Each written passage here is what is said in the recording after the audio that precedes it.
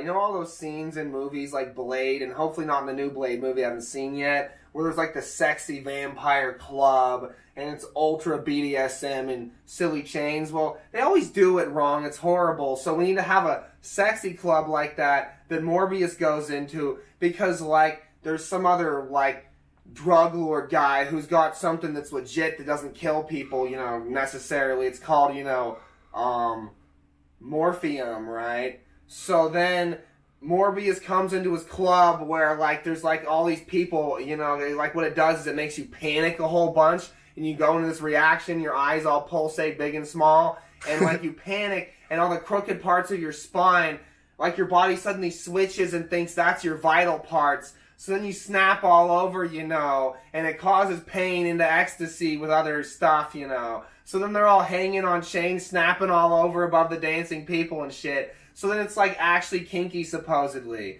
I thought of this for my Riddick scene where he has to get past the area where the bonitis has to take effect. But he can use it in this scene where he gets the Morpheus and he adds it and does his 5th grade science with his Morb juice, and he turns it into his Morbius, you know, Morpheus, you know? Yeah. Morpheus, and then he puts it in his orifice, you know what I'm saying? Yeah.